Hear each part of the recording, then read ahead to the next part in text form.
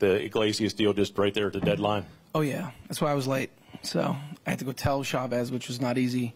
But, yeah, it came together very late. You know, we've had interest in him. We talked about him as a free agent.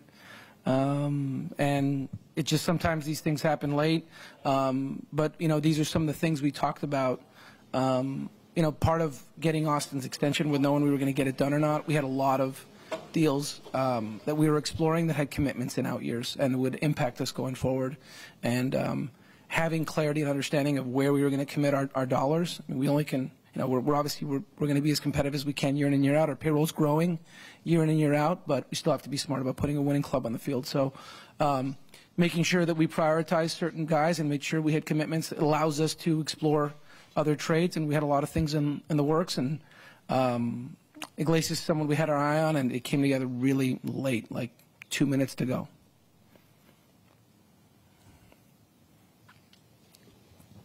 I haven't even had a chance to talk to him, so.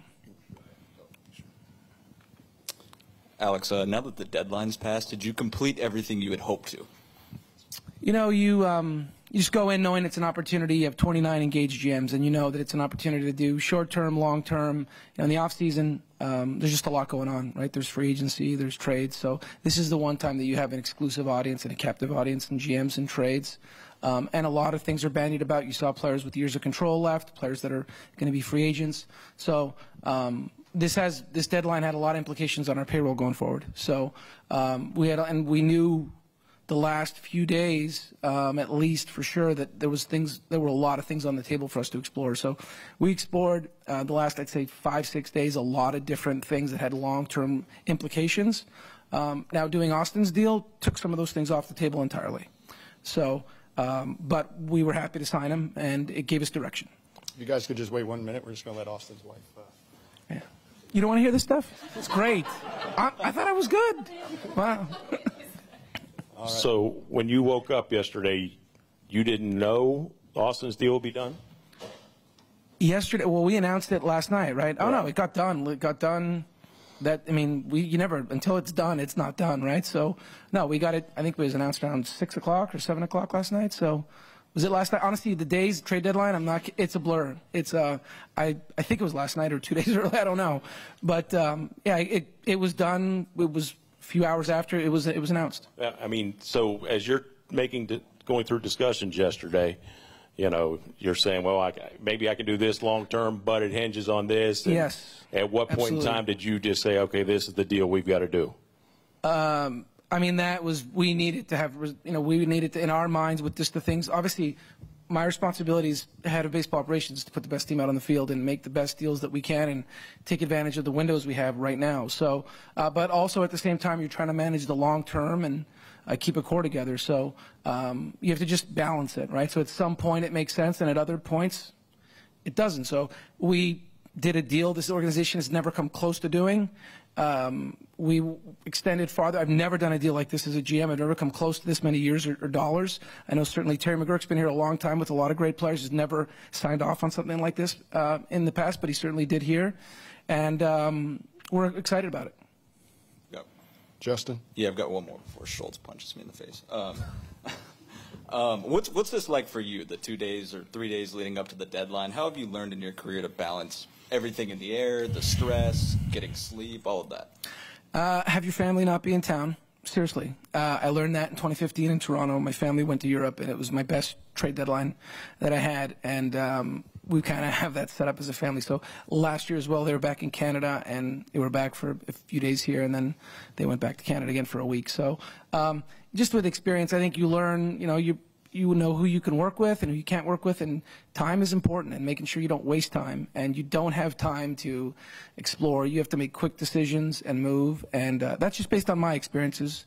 So you really don't have time to just drag things out, because just things are moving fast, and people are making decisions, and you can miss opportunities and windows quickly, you know, hour by hour, just because there's 29 other clubs that are doing the same thing. Jeff? Alex, in addition to economic ramifications of other potential deals that you didn't do, it's well known you didn't have a deep well of prospects like you've had in the past, whatever. How much, if at all, did that sort of hamstring you, or would it have made a difference? Would you ever, this year, taking this team right now, Would your approach to the deadline have been any different if you had so more toys? I very respectfully, I don't agree. But I understand, look, from a publication standpoint and so on, in terms of prospect rankings and so on, I don't think Strider was in the top 100 prospects. I think Harris got in late. Von Grissom, now I won't say the cat's out of the bag, but he just got added to top 100. We loved him a year ago. We love the fact that he was not out there. We love the fact that he wasn't. So we don't, maybe to a fault, overly promote certain guys, and we just let them do their work. But we have not had a moment where at this moment yet, I'm sure there will be a day that we've explored trading for a player and someone told us we don't have the players to give back. And now there's certain players we're just not going to be active on, because we have certain spots committed and so on. But that's never been an issue for us. I mean, we really like our players. Look, you always want to be better. You always want to get more talent. But we love the group that we have, and we think we have a lot of young prospects that we're excited about, but may not be as highly ranked. But we have guys on the field right now that weren't highly ranked that are great players. I think Riley's a great example. He wasn't ranked highly as well. So that's the way we prefer to have it. Quick follow-up to that. So obviously there's been some deals around the majors this year that have gotten a lot of attention, particularly obviously with the Padres. Sure. I know you don't pay attention to perceptions at all in terms of, wow, now the Padres are this, or now, the Mets, Dodgers are this, whatever. But do you have any thoughts, given what you guys did last year? Because there weren't necessarily a lot of wows after the deadline last year, even though you made that flurry of trades, in terms of what you guys have now and perceptions of other teams around. Yeah, look, as a young GM, I made mistakes with that. Not that I chased it, but I've been part of winning the offseason, making the splashy moves, and I don't believe at the time we did it for those reasons, but we were the kings of Las Vegas and best deadline winners and so on. It didn't result in anything. So I don't get caught up in it. Look, I think it's exciting as a fan. I love it too, following who's going where, who's getting traded and so on. But we just don't worry about it. We just do what we feel is best for the club. I remember as a young GM when the Boston Red Sox got Carl Crawford and Adrian Gonzalez, we were in the AL East, and I was like, oh my Lord, they're going to be unbelievable.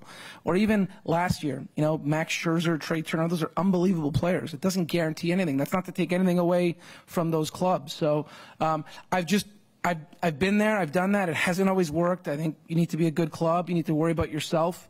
But I think it's exciting for the game when there's big deals like this. Grant? Alex, kind of piggybacking on that, I'm just kind of curious to hear you maybe compare what you were going through last year as you were trying to make moves to elevate the club, and then this year you have a club that's over 20 games over 500, but you're still out there adding pieces. What was this experience like for you compared to last year? It wasn't the same. Look, obviously last year it's well documented. We had cut payroll from 20 to 21. Fan base, pandemic, attendance came back.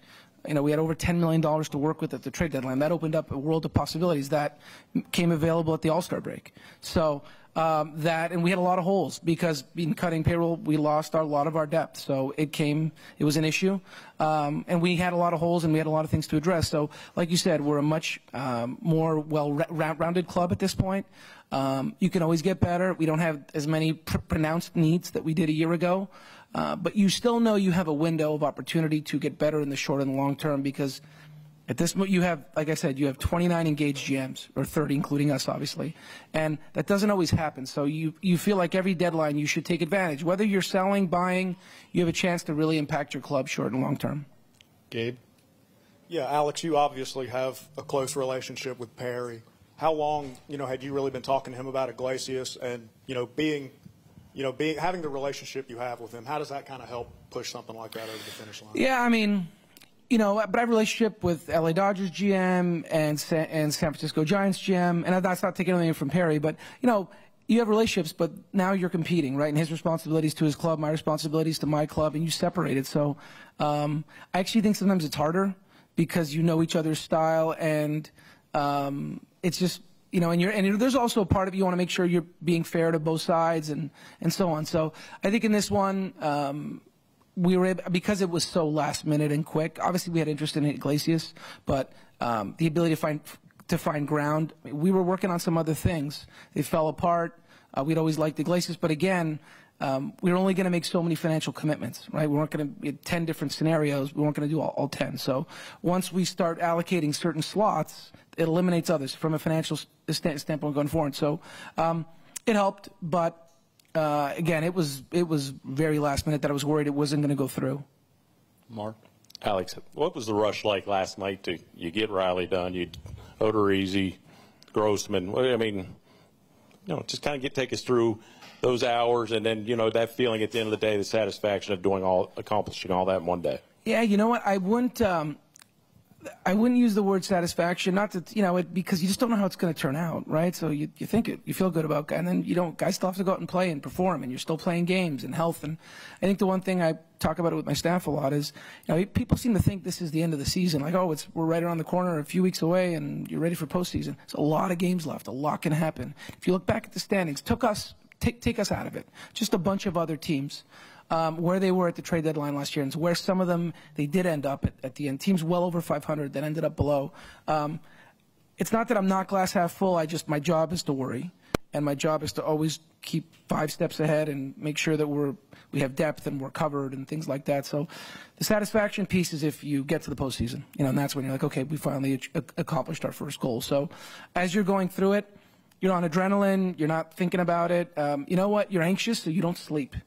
Because you have so many things headed, and every trade deadline is the same. The days really blend together, and you're just glad when it's over. Any last ones?